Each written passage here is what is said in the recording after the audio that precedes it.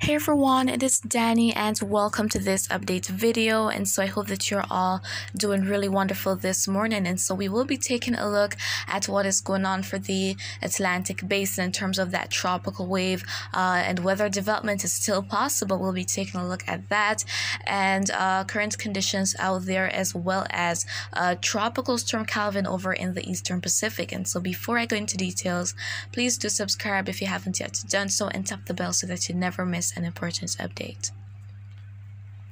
Alright, so we're starting out with Pacific, and there we have Calvin, not looking as though it's anything too much on the infrared satellite, but it is likely bringing some tropical storm force winds to the big island of Hawaii. So it is likely that impacts are being felt right now because the system is making its way by. As we go on to the cone forecast, there we have that tropical storm force wind field that is actually covering parts of the big island, mostly the southern portion of it. So it's likely that some tropical storm force winds are being felt, those rough seas as well, coupled with some rainfall in some areas. But it will continue westward.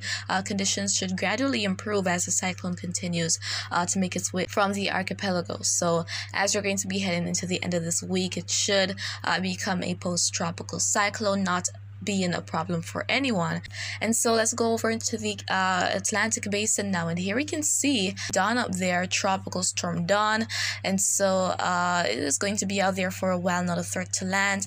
As we head to the main development region, here we see some thunderstorm activity. Now all this is in association with that new wave that has emerged off the coast of Africa, and so the possibility still exists for this to develop into something. And a couple of days ago, the GFS was being very bullish about something developing, even showing a major hurricane at one point. But we will be looking at the latest very shortly. Let's zoom into some other areas here. For northern South America, we can see that there's a bit of activity across some of these territories, mostly a lot of that cloud cover coupled with a bit of rainfall for some spots. And as we move further up into the vicinity of the Caribbean, the ABC Islands are in the clear right now, maybe with some passing clouds and brief showers here and there, nothing crazy. Trinidad, Tobago, similar story, and we can even notice quite a bit of activity over in some sections of the Eastern Caribbean. And so we even see some thunderstorms south of Puerto Rico.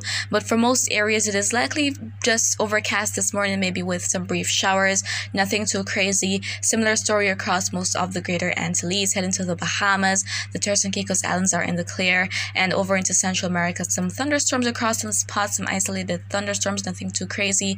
But as we head to this afternoon, there is likely going to be quite a bit of rainfall and thunderstorm activity for some areas. Alright, so now we're going on to the rainfall total maps here, and we're starting out with GFS. So as it becomes more colorful, as you see more of those shades of yellows, oranges, reds, that is when we're talking about more rainfall activity expected. And so we're seeing those colors for parts of the southeastern Caribbean, going to Colombia, Venezuela, spots in Guyana. Also, as we head over into some areas in Central America, Cuba, South Florida, as well as the northwestern Bahamas, and some spots in the Dominican Republic.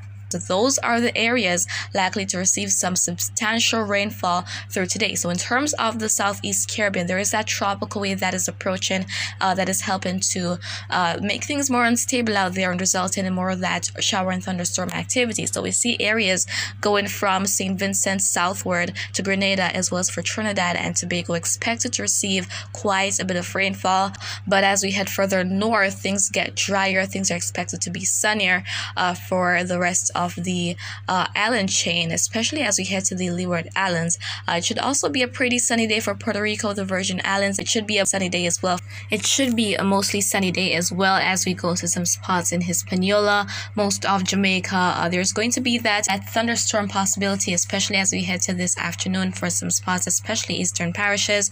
It should be pretty dry down in the ABC Islands as well. But as we go on to Euro is in agreement with this, showing that chance of rainfall for some some spots in Jamaica, especially heading over into the eastern side of the island, and is expecting more rainfall than GFS over in parts of the southeastern Caribbean. So in the case of very heavy rainfall, guys, there is going to be that chance of flooding. So please ensure that you take all necessary precautions where required. So now let's go ahead and talk about the potential of that wave of Africa developing. So we will be looking at what the GFS and Euro runs are showing, after which we'll be taking a look at the ensemble members and then the conditions out there in terms of the sea surface temperatures and the Saharan air layer maps. We're starting out with the Euro run, and we're looking for those black lines. They're called isobars, and they join areas of equal pressure. They're the ones we're looking for here. So when we see them in a circular manner, with that L that is representing a low pressure system, for example, there we have Tropical Storm Donald there. So that is what we're seeing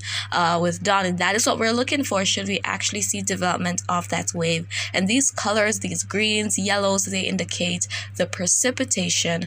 Right there we have the forecast time. So as we progress into the latter part of this week, there we have that tropical wave continuing. We see all that moisture, all that activity in association with it, but notice that we're not seeing it getting organized, and eventually as it makes its way closer to the Caribbean, we don't see much happen for it. It makes its way over the Lesser Antilles and continues across the basin, likely bringing a lot of rainfall to some areas. So that is what the Euro model is expecting. Euro is not expecting development, and I think that the main inhibiting factor out there is that dry air. Again, we'll be going on to that map very shortly. Going on to what GFS has to show. So as I said earlier in the video, GFS was being very bullish about something actually developing, even showing a major hurricane at one point. But take a look at this, a complete contrast. So as we head to the end of this week, going to the start of the new week, there we see that nothing is expected by GFS anymore. At least for this run here, the model is no longer expecting that we will be seeing development. So it's likely just going to continue as a tropical wave and maybe bring a lot of heavy rainfall to some areas. And even in the event of heavy rainfall, that can trigger flooding as well. So even though we might not be talking about a tropical storm here or a tropical depression, it could still bring enough rainfall to result in such conditions. Those gusty winds at times, a lot of heavy rainfall. So let's see what's going to be happening. Let's see how it is going to survive out there. Going on to the ensemble members here. So each of these tracks are different members, and we're looking at the Euro first. So this goes out to the next 10 days, which is the 29th of the month, next Saturday. So we're seeing that there are still a good amount of ensemble members that are expecting something to become of this, and we see that the bulk of them take it into the Caribbean, some of which are showing some strengthening. So this is very interesting here. The ensemble members are not really backing off, and we even see a new set of them out there indicating that maybe another wave will try to get itself together as well. And this will be the trend because we're heading to the peak of the hurricane season when things are typically a lot more conducive out there for development. So this isn't surprising to see. But going on to the GFS ensemble members, they have been backing off as we head out to the next 10 days. Not expecting much at all. Just a couple of members expecting that we could see some intensification, and the tracks are all over the place here. So GFS ensemble members not expecting much.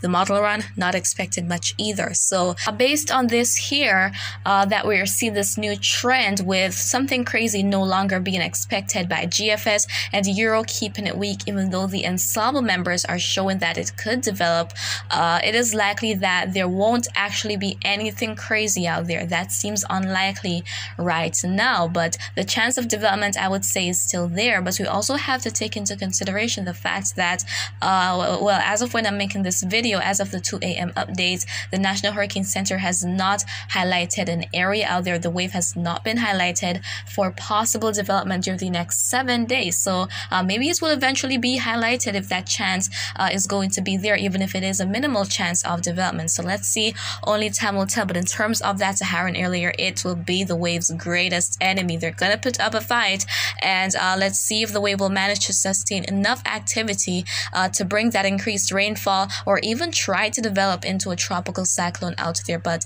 again, all of that dry air is just so dominant right now, and it is going to make things pretty hostile for this tropical wave here. However, these sea surface temperatures are very warm, especially as we look to the Caribbean, the Gulf, of the southeast coast of the US. Things get pretty warm out there. So the sea surface temperatures are well on their way, and with other conditions being conducive, that is the perfect breeding ground for tropical cyclones and even for rapid intensification as well. However, my channel is here to keep you guys updated on all that is happening so that you are never caught off guard. And so that is what I wanted to share with you in this update, and I hope that you found it to be quite informative. But if you have any questions, feel free to leave them down in the comments. I will respond once I can, and remember to always be weather wise.